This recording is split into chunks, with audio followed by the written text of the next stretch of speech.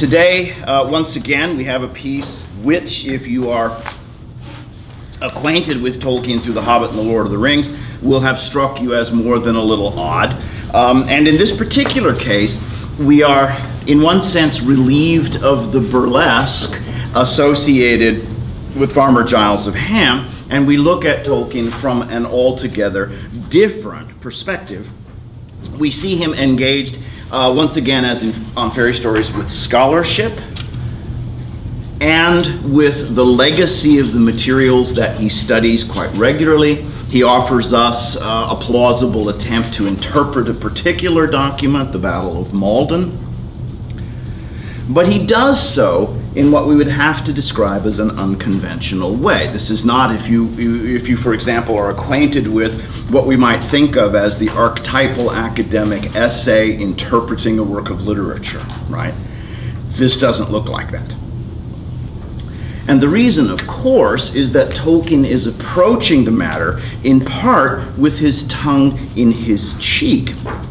So, for example, he wants to draw our attention to the fact that it's being published in a particular journal. And because it's being published in a particular journal, he's aware of what an article in such a journal should look like. This is page 21, if you will. He says in the second sentence, "To merit a place in essays and studies, it must, I suppose," that is this piece, "contain at least by implication criticism of the matter and manner of the Old English poem or of its critics." Right? So what he does is give us a kind of backwards characterization of the academic enterprise of literary interpretation, and he's suggesting to us nothing less than that he finds it inadequate. If you were to answer the question, in what way does he find it inadequate, you would have to point to what component in this piece as a whole. What part doesn't look like standard literary criticism, Joe? It's certainly not the afterword on overmode, right, that begins on 21. What doesn't look like standard literary criticism? Chapter 2, the homecoming of Beorhtnoth. That's right. We have what amounts to a three-part discussion of the Battle of Maldon, which begins on page 3 with a historical characterization as well as a description of the poem itself. On page 4, for example, we discover in the first full paragraph that it exists as a fragment. It exists as a fragment. He gives us the historical background in August of the year 991 in the reign of Ethelred II, popularly known as Ethelred the Unready. A battle was fought near Maldon in Essex, that is in southeast England, so on and so on. So he gives us all of that material, which on one level is quite scholarly. And in part 3, he gives us a kind of analytical essay, however brief. And in the middle, excuse me, in the middle, he inserts what can only be described, well, do you know the term? It's a closet drama. Do you know the term? Can you tell me what a closet drama is? It's a play or drama that takes place in a very confined area. Yes. Like a cabin in the woods. Yes, that's part of it. Yes, that's part of it. Strictly speaking, a closet drama is written in the form of dialogue, perhaps even with directions and scenic characterizations, but it's not meant to be performed. Instead, it's simply meant to be read. So he gives us an elaborate piece of criticism on the Anglo-Saxon poem, The Battle of Maldon, the major portion of which is a closet drama. This is unconventional in and of itself, and it's something that only an extraordinarily skilled person can bring off. Because creative writing, on the one hand, and impersonal scientific literary criticism on the other are complements to one another, to be sure, but they don't mingle very easily or very comfortably. So only someone with the chutzpah of Tolkien can bring it off. Let's talk for a moment about the drama itself. As I said, it's the major component. Begins on page 7, and for all practical purposes, there are really only 2 speakers, though other voices come in at the end. And the 2 speakers are contemporaries of the battle that was fought in 991. And they're coming to the battlefield in the immediate aftermath, within, say, 24 hours or so, maybe less. And the 2 men are characterized very distinctly, but very differently from one another. In what ways are they different from one another? Their names are Tidwald and Beorhthelm, nicknamed respectively Tida and Tota. We'll come back to that in a moment. Go ahead, please, Sam. Well, I thought one of them, You want to try to pronounce the names. It's Beorhthelm. You can call him Tota if you like. Yes. Very pessimistic. Kind of like out of One my is, moment. yes. I'm afraid. Yeah, exactly. This thing Yes. And that. And yes. the other one's like, well, have courage. Yes. That's right. One is the voice of an inexperienced person who feels alternately trepidation and its opposite. And we'll talk about the opposite in a moment. The other, Tidwald, speaks how? He does indeed encourage him, says, you know, well, he says basically keep your shit together, right? But who says that kind of thing? What is Tidwald himself like as a person, a character? Go ahead, please, yes. While he's less pessimistic, he should be more cynical. Aha! Well, all right. Cynical is one possibility. Yes? Cynical, it seems to me, is one possibility. One is fearful and alternately eager. The other is practical, perhaps even slightly brutish, and maybe even cynical. Are they somehow different in a more obvious way? Go ahead, Joe. Who would tend to be timid and eager in alternating passages on the one hand, and who would tend to be practical, maybe even a bit brutish, and even cynical on the other? What's the fundamental difference, Lacey, between them? Tada's a lot younger. Yes, than right. The other one. Yeah, one is the voice of age, one is the voice of youth, right? One is the voice of experience, one is the voice of callowness in experience. And so what accounts in part for Tata's alternating eagerness and timidity is that, frankly, he doesn't know what the hell he's talking about, right? He's been sent, along with Tidwald, to find Beorhtnoth's body and to bring it back to the monks of Ely for proper burial. They know each other, they're well acquainted, but one is older, one is younger. This makes a significant difference all the way throughout the closet drama. Because what they've come there to do in the aftermath of a justly famous battle, already it's beginning, as it were, to gain its reputation the night after the battle, is collect a body that they can legitimately anticipate has been cruelly ill-used because he has died in hand-to-hand combat with edged weapons, right? that means it's very likely he has been cut to pieces, or at the very least, badly mauled and marred. What's more, there are a lot of bodies. What's more still, they've been sent in the dark. They have one lantern with a candle in it. So they're searching dead bodies, cruelly marred by edged weapons, in the dark. Can you characterize such a scene for me? How does it strike you? What kind of an environment or milieu is it? What do you think? Yes, please. Probably a very grayish environment. Right. If we were, in fact, to put it on as described, we're actually to perform it, right? Yeah.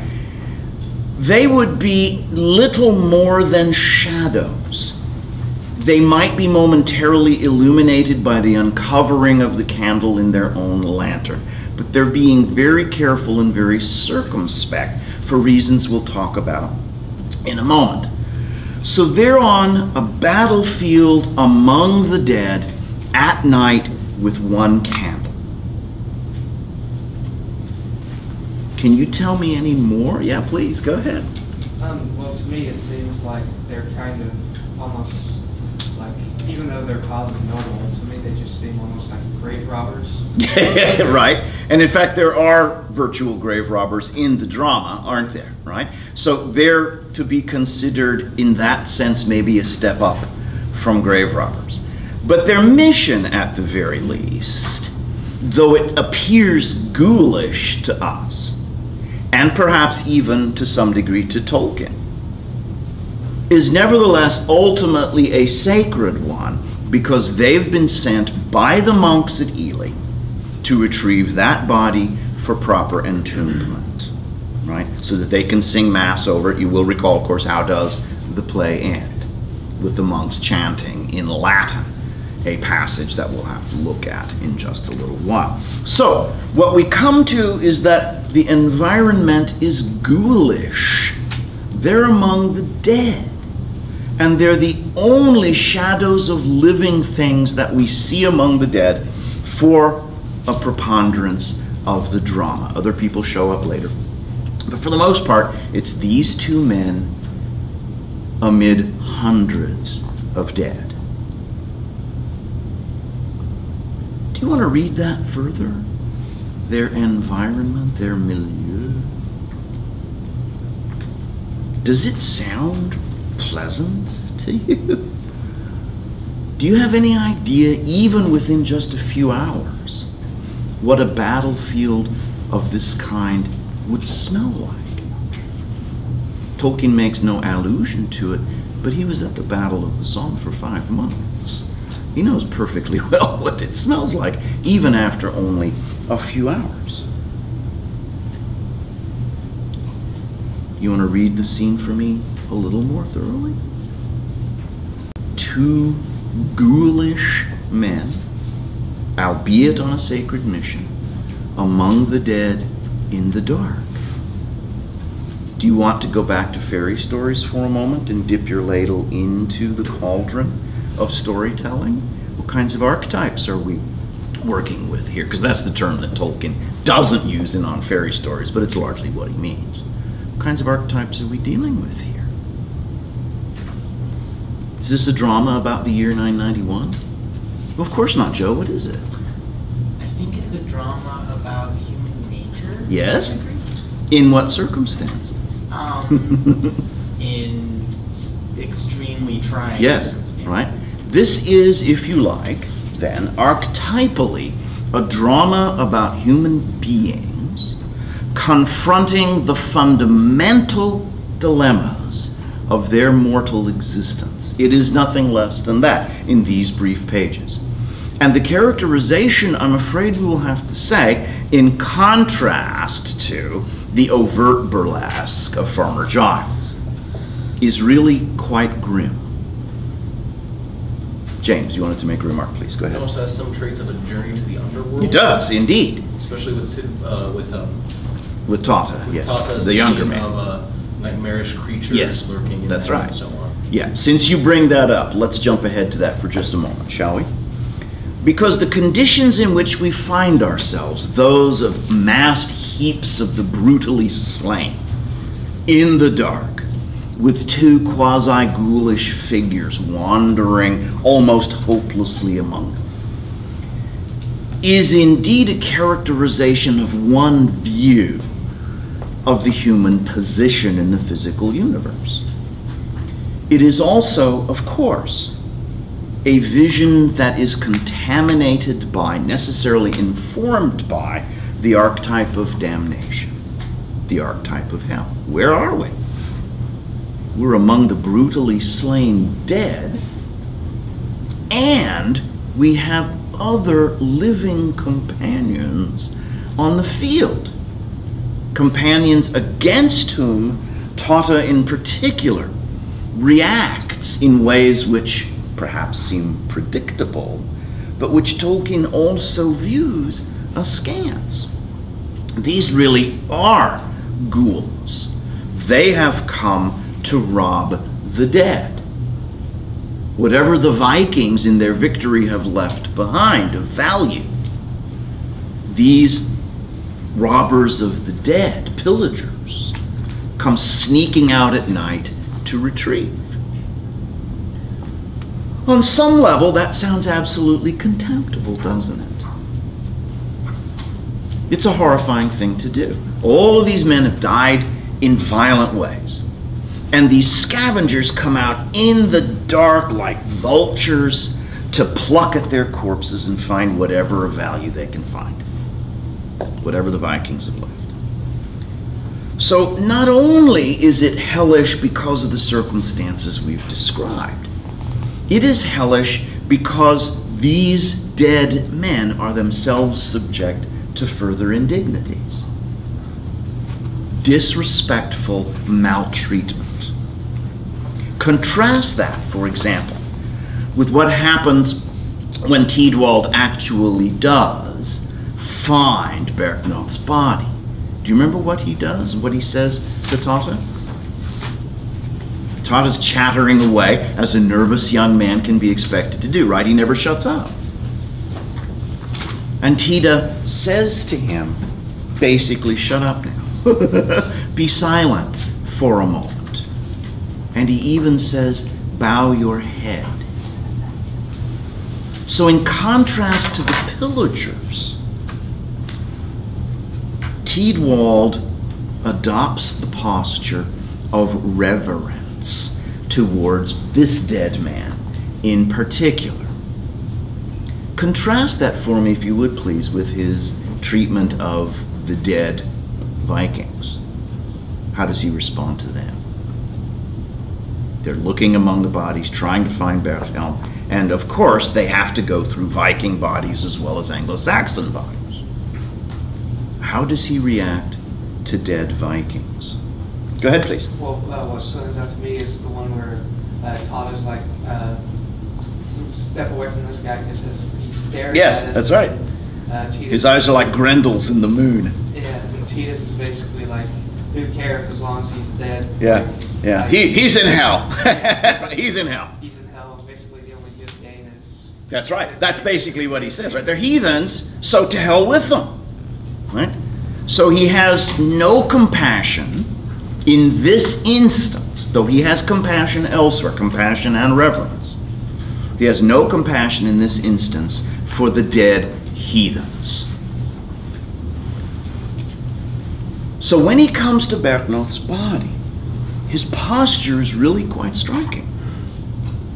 And it's also to be contrasted with the way that Beorhthelm has been behaving throughout the play.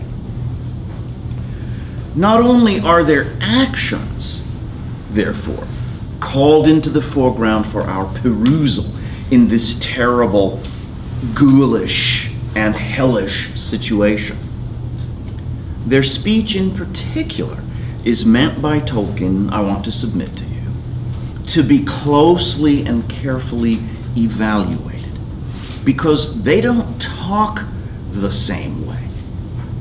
In fact, they speak very differently from one another. At one point, Tata says to Tita, "You're a brute." To which Tita responds, "It's just the facts." So what we know about the older, more experienced man is that he relies on the physical characteristics of what's going on around him. This is what I see. This is what is.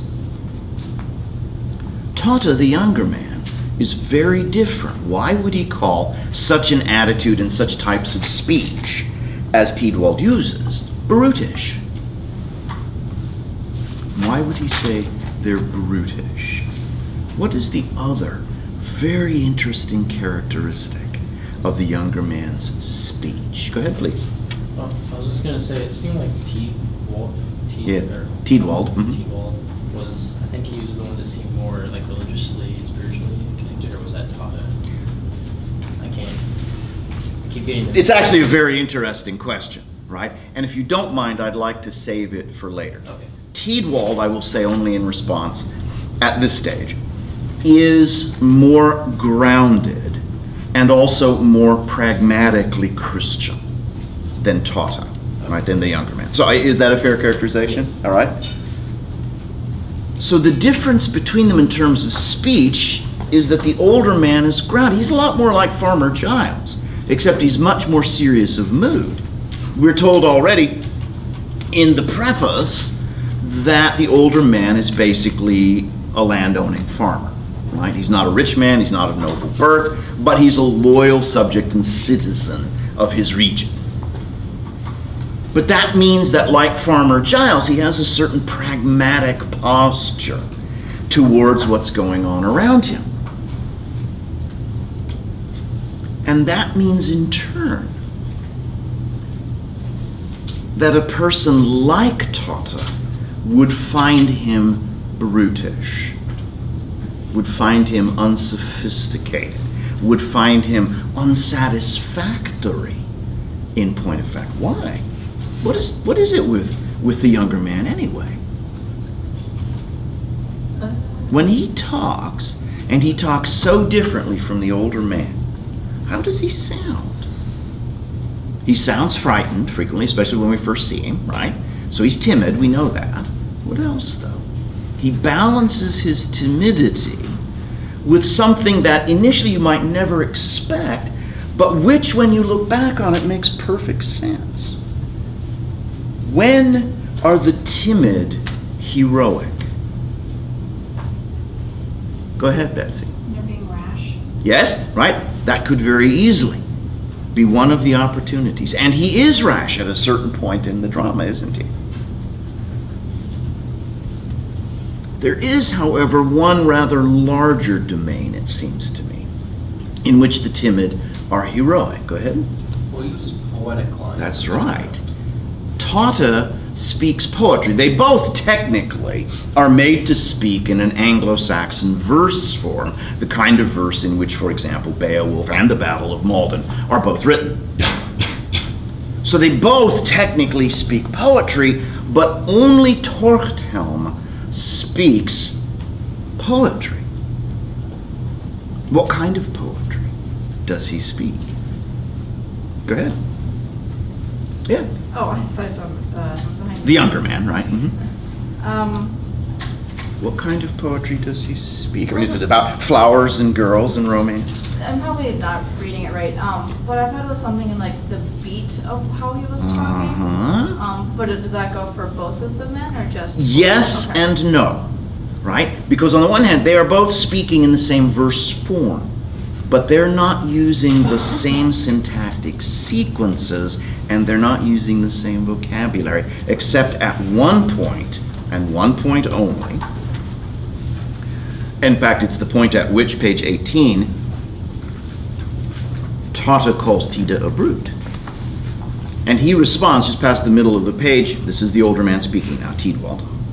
It's only plain language. If a poet sang you, I bowed my head on his breast, beloved, and weary of weeping, woeful slept I. Thus joined we journeyed, gentle master and faithful servant, over fen and boulder to his last resting and love's ending. You'd not call it cruel.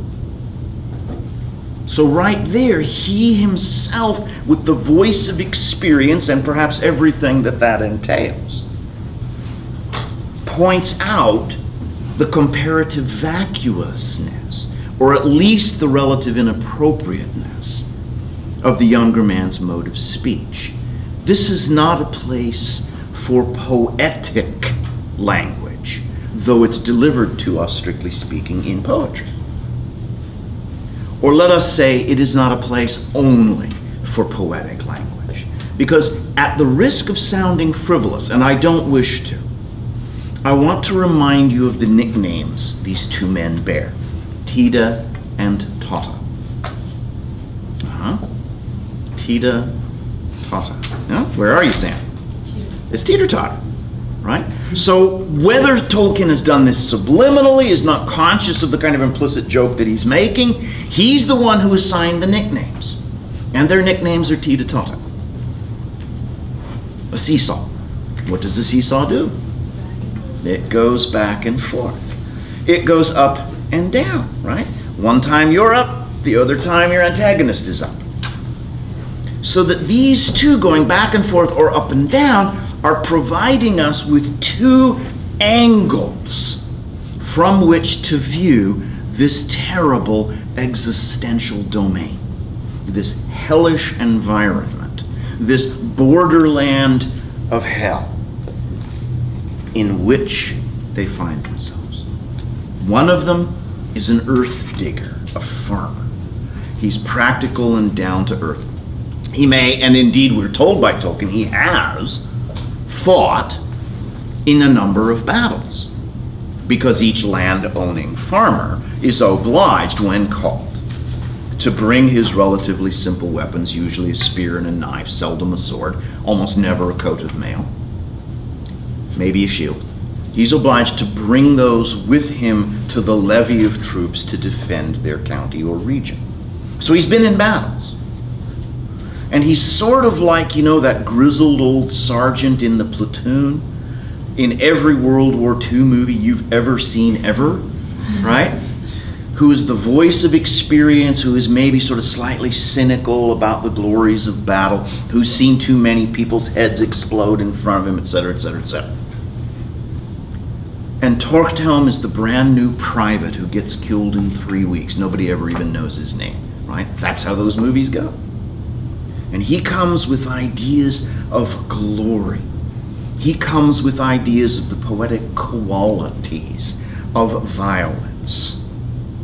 And thus we are asked, I'll come right back, we are asked in part to look at this scene, this terrible hellish scene, from both points of view in alternating fashion. Go ahead, Sam. I was just going to add to your point on page 11. Yes. At the bottom, Torta and Tita, they, like, it really clearly stated, it's like the wool cheese and Yes. taking off his head, Yes. the blood for us, being backs is what murder it is. This Yes, fight. that's He right. said, well, this is valid for you, like what you sing of in your, like, glorified songs, Yes. poems about it. It Yes. was just like exactly what you were saying. Yeah, oh yes, I think that's a perfect example, right? That is a perfect example of what we've been talking about these last few moments. That is, among the things that Tolkien clearly wants to do is position us here among the dead and interrogate us about our ideas of warfare and violence and slaughter, but also glory, necessity, and the inescapable nature of the world in which we find ourselves. All of these questions are on the imaginary stage in front of us right now. So it's true, is it not, pardon me, that in any battle in which men are at close quarters combat with edged weapons, horrible maiming is likely to take place. And the death is also likely to be extraordinarily painful. You know, if you're blown up, it's one thing, right? There you are, you're all over the landscape, you're dead. And that's horrible enough, God knows. But in this particular case, these men are at close quarters, facing each other, and they must, at some level, see each other as human beings in the way that a drone pilot simply cannot, right? That's modern warfare. And yet these weapons have terrible effects. They're primitive, they're pre-technological, but they have been designed with extraordinary brilliance to do maximum damage. Yes, they're looking for his corpse. They're looking for a corpse that, since they know what battle is like, the older man in particular, they can legitimately expect to be like many of the other corpses they search out at first, that is, terribly hewn and mutilated. I want to pause here for a moment and remember Farmer Giles, which I want to suggest to you, perhaps with an element of controversy, has sentiments actually rather similar, albeit in burlesque form, to this play. Anybody want to respond to that? Yes, go ahead, please. Oh, I'm sorry. Oh, all right, okay, that's right. Yes, Charlie. There's sort of a disgust for Yes, the upper classes. yeah. There is a kind of, at least, even though there's a degree of reverence, Tolkien is not so willing to go so far in Farmer Giles as to say the king is a coward. He isn't, right? But he has illegitimate expectations of his subjects. And while that is rendered in humorous, satirical form in Farmer Giles, in this play, it is rendered in tragic form. So that we see also Tolkien is competent in both genres. He can do comedy, he can do tragedy, and he's good at both. So in this tragic version, the upper classes, whatever reverence they may deserve, and Tolkien's not ready to say that they deserve absolutely none, nevertheless are at fault. It's partly their fault that we're out here in the dark amid heaps of brutally slain men, looking for the leader to give him to the monks so he at least can have a glorious funeral. Why is it his fault? Why is it Beorhtnoth's fault, Charlie? For letting them Right. cross. The central lines, the crucial lines in Battle of Maldon that Tolkien wants to comment on are not the ones that in his time were typically the focus of analytical discourse. And he says that, as if it really were a seesaw, you have to read both sets of lines together in order to understand the implications of the poem. And so his preface, his closet drama, his overmode essay, part 3. All of these are designed to put before us two pieces of the Battle of Maldon. The one that everybody in Tolkien's generation and beforehand focused on were those famous words which he himself quotes on page 5. And then he translates them for you as well. These are spoken in the final extremity, in the moment of the last stand, when Beorhtnoth himself, is already dead. And all that are left around him are his household bodyguard, his professional warriors. They're the ones who have swords as well as spears and shields, and they have chainmail and helmets. They're not like Tidwald. They're aristocrats. And their code of heroic conduct is articulated here in the italicized quotation at the bottom. Hia shall the herdra, hertu the kenra, mod shall the mara, the uramayan lutlaf. And that is translated more or less accurately for you below. Will shall be the sterner, heart the bolder, spirit the greater, as our strength lessens. So it's a kind of heroic oath of defiance against overwhelming odds. It's what you say when you are preparing to die in defense of the things you have sworn to. And of course, when you think of Tolkien as having been born in the late Victorian era, having come of age in World War I, with all of its follies as well as, it must be said, its occasional glories, you realize that a phrase like that would be at the forefront of almost every patriotic Englishman's thinking, at least until after the experience of the trenches. But where Tolkien is especially brilliant is not also in setting it against the alternative passage, which we'll come to in a moment.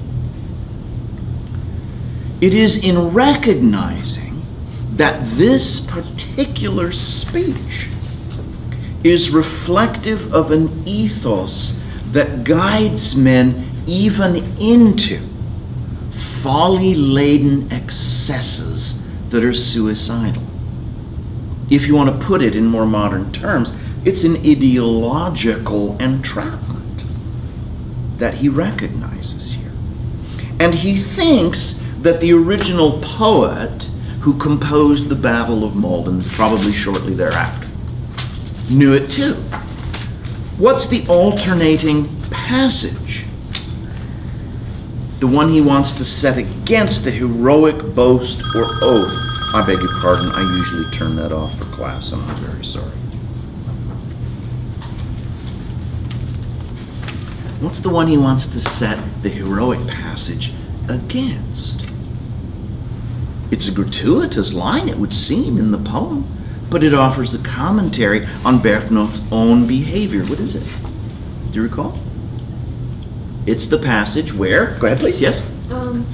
Then the Earl and his overmastering Yes. pride actually yielded ground to the Yes. enemy, as he should not have. As he should not have done, is the implication. That's not technically in the text, right? What the text says is tofela, too much. He yielded too much ground, which of course is an implicit commentary. He shouldn't have done it. And in point of fact, if he were a strategic leader, he wouldn't have done it. Why? Come on, think of strategy for just a moment. What's his position when he draws up his defense force against the Vikings? What's his position, James? He sits across a bridge. Yes, right, and it's a peculiar kind of bridge. It's a causeway. It's a hardened, slightly raised area, which at high tide is covered up. So it's like, I don't know if you've ever been, for example, to St. Michael's Mountains in southwestern England, near Penzance. That is reached by a similar kind of causeway, which is just a little ways above the water most of the time. And you know, of course, from classical Roman narratives that 3 men can hold a bridge against a multitude. So he has the tactical and the strategic advantage. His force can't be very large. The Vikings are at least equally numerous, if not more numerous. But he has the advantage of the text, in the text, of the ground.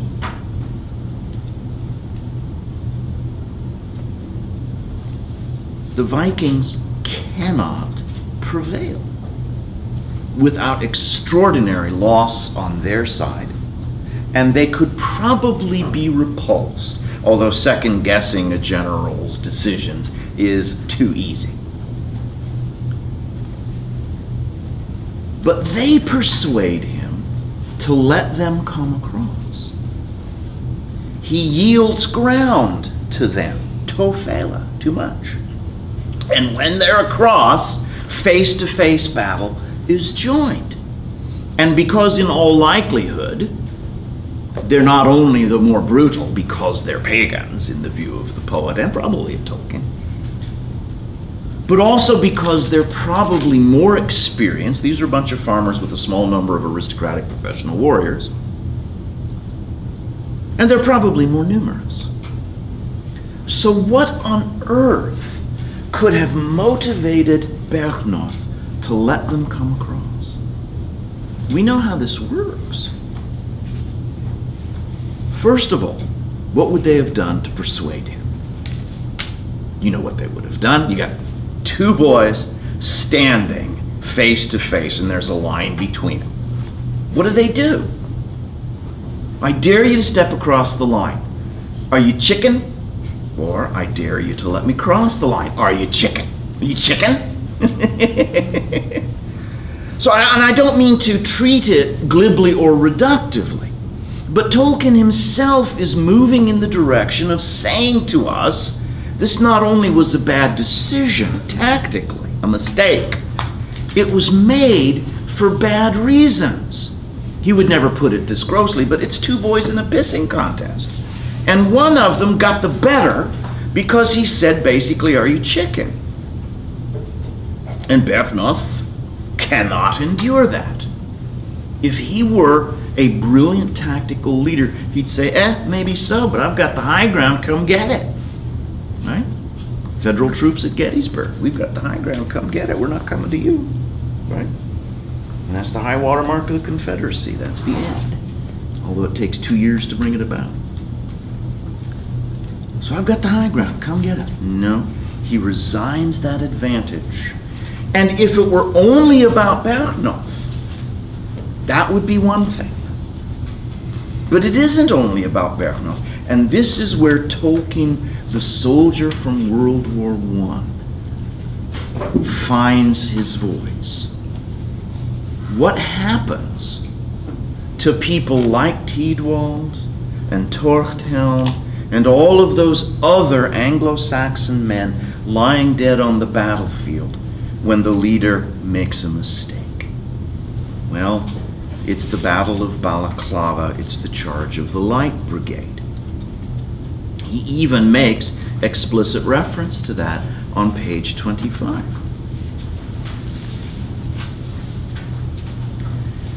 Of course, he's willing to recognize that the men who died beside Beorhtnoth are heroic in that they were true to their oaths when they received their weapons and their status, and when they ate at the Lord's table and made their boasts. They committed themselves to dying with him if that was necessary.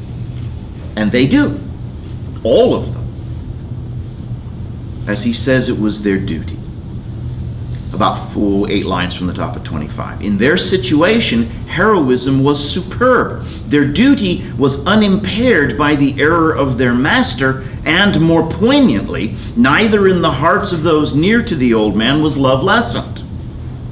It is the heroism of obedience and love, not of pride or willfulness, that is the most heroic and the most moving. You might also read there the most tragic. From Wiglaf, Beowulf's companion, under his kinsman's shield facing the dragon, to Berchtwald at Malden, who speaks the heroic oath, down to Balaclava, even if it is enshrined in verse, no better than the charge of the Light Brigade.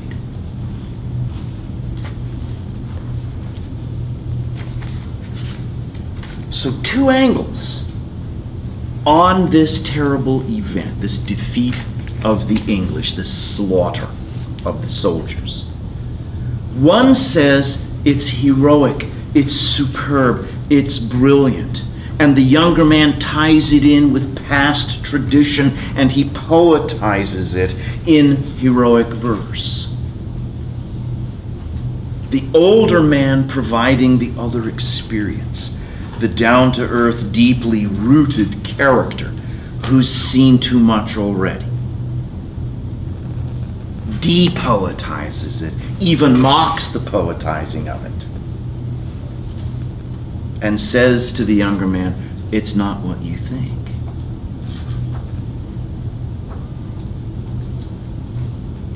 Who is right? In a discourse like this, you might expect that someone would prevail. It's a kind of debate, isn't it? And you would expect that someone might prevail. Does someone prevail? Or would we dare to say that tragically, both of them are right. Both of them are wrong. That would seem to me to suggest that this hellish landscape in which we find ourselves in the play, and which has been created in part by Beorhtnoth's mistake driven by the very things that the younger man Beorhthelm quotes and engenders and remembers and glories in, driven by an ideological commitment to heroic excess, overmode, which is the Anglo-Saxon gloss for Latin superbia, supreme pride. Pride as a vice, yes, the pride of Satan, as Tolkien himself remarks. It would seem to me then that they arrive at a place where they must recognize that there's no escape for them. In a sense, as Robert E. Lee is quoted as saying just before the Battle of Gettysburg, in the novelization of that experience, this war goes on and on, as if it could have no end.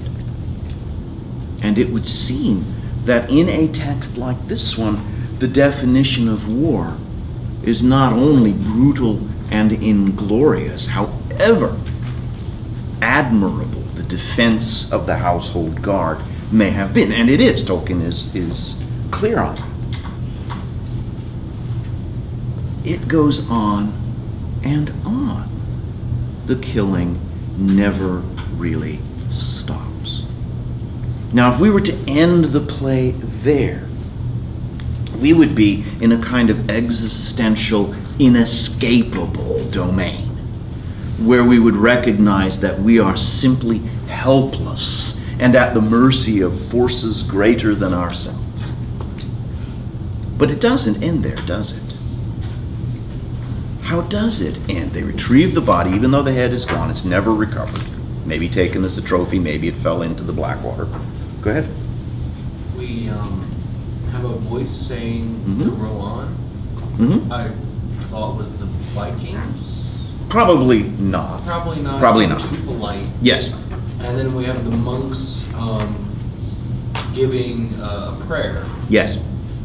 It ends with the chanting of the monks, not with the unresolved dilemma articulated in the seesaw of their dialogue. It ends with a kind of definitive voice from the monks, speaking not in heroic Anglo-Saxon verse, speaking not in poetry per se of that kind, but in poetry of an entirely different kind. First of all, Charlie, what language? Latin. That's Latin, right? It's church Latin, not that insular Latin in which the compiled narrative of Farmer Giles was put together, but church Latin. Church Latin articulated, still in the dark, still sadly spoken, but such that whoever's rowing the boat pauses to listen. It's arresting, yes? It stops us in our movement. Now, it'd be nice to know what it is. What are they saying? And what they're saying is a passage from the 5th Psalm. Lead me in thy ways, Lord. Bring me to the blessed temple where I will fall in adoration to you. And then it's combined with, because of course that's a Hebrew poem, yes? The Old Testament. It's combined with the final language, which is Christian. Gloria Patri et Filio et Spiritu Sancto, sicut erat in principio et nunc et semper et in saecula saeculorum, and then they begin to repeat the psalm itself. So they contextualize the old psalm, which is a hymn begging for leadership and proclaiming adoration of the Lord on the one hand, and a phrase which speaks to the glory of the Father, the Son, and the Holy Spirit, explicitly Christian, not Hebrew, and says, it was in the beginning, it is now, and it always is in eternity. Saecula saeculorum. So, though it's brief, though it comes in at the end, the pious Catholic Tolkien, sincerely pious, as I want to stress over and over again, seems to suggest that it's enough. That is what, well, in terms of fairy stories, what is that? Right? We've had this sequence of fantastic events in an other world, which is a lot like hell. And at the end of it, what happens in fairy stories? Right, there is a sudden joyous turn, a eucatastrophe, and redemption is laid out before us. All of this occurs, on the one hand, in a world that's doomed. For Tolkien, the physical universe is potentially beautiful and perfect, but it's damaged. And the lives we lead in it also, therefore, are damaged. But the redemption out of it, the train to Niggle's parish, right, is the sudden, unexpected eucatastrophe that he also describes the Gospels as containing, right?